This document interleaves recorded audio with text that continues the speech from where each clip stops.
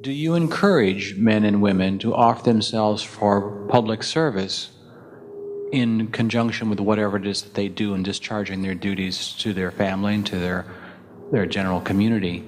And would you encourage people to stand for office if they think that they can make a contribution wherever they happen to be? Now, Howard, that's your name? Howard Dean? No? That's not a bad comparison. What's your second name? Whatever. So, could I become the councilman, or could I become the president, or could I become something, policeman, or could I become something else?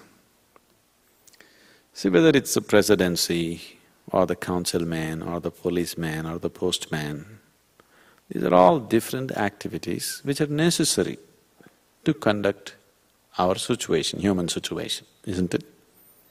Necessary, isn't it? So especially if a person is in some way spiritually inclined, that he's brought some awareness into him, some sense into him,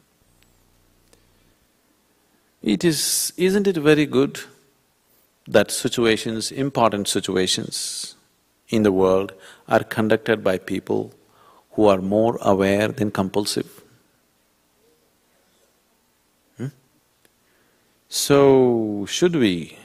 Yes, if we have the capability, if we have the wherewithal to fulfill that kind of a thing, yes, why not?